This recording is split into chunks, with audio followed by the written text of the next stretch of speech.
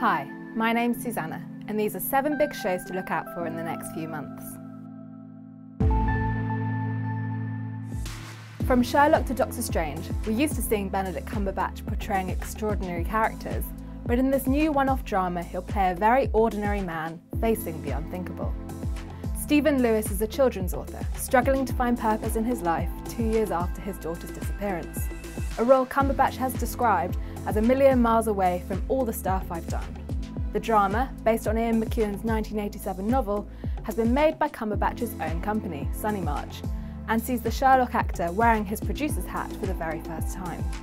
Get ready for your world to be turned upside down once again when Stranger Things debuts its hotly anticipated second series on the 27th of October. The new episodes are firmly under lock and key for now, but we do know that fan favourite 11 will be back, as will Mike, Lucas and Dustin, alongside a host of new characters.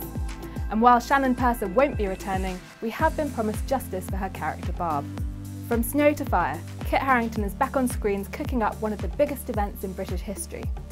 Guy Fawkes may have been the figurehead of the 1605 Gunpowder plot, but Robert Catesby was its driving force.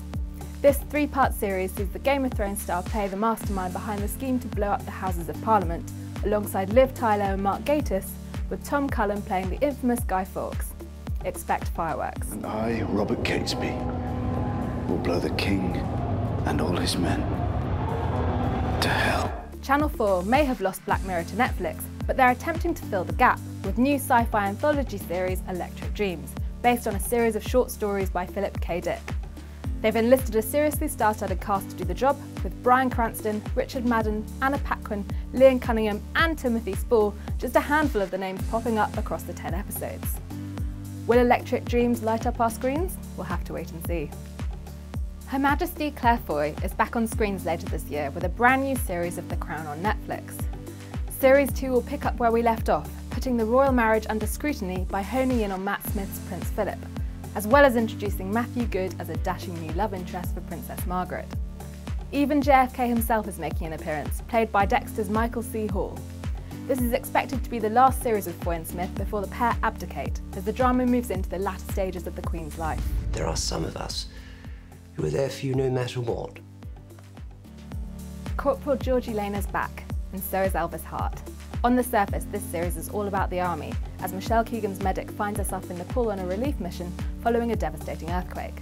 But as ever, this action-packed tale is underpinned by a love story. Can Elvis finally win Georgie back for good? Or will newcomer Private Maisie Richards, played by Shalom Brune Franklin, get in the way? Expect some light relief from the returning 2 section. 10 years before Captain Kirk and the Enterprise, there was Discovery.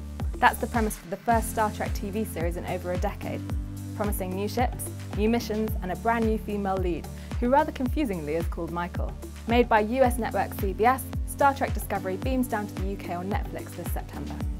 For coverage of all these dramas, plus all the latest TV and entertainment news and views all day, every day, visit radiotimes.com.